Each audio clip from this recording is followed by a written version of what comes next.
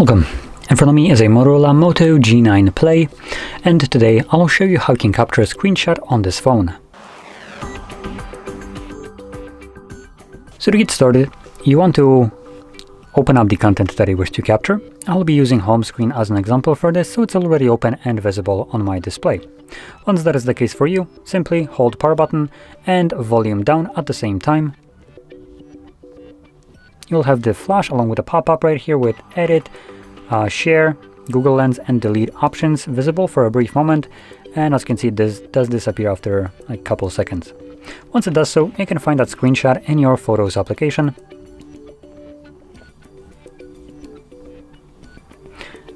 From here you want to select a library, and in here you'll find a library or album called Screenshots. And as you can see, it's right over here. And in this album, obviously you will find just screenshots that I have captured over the time of using this device. So I only have one, which is the one that I have literally just captured. So there we go. Now, if you found this very helpful, don't forget to hit like, subscribe, and thanks for watching.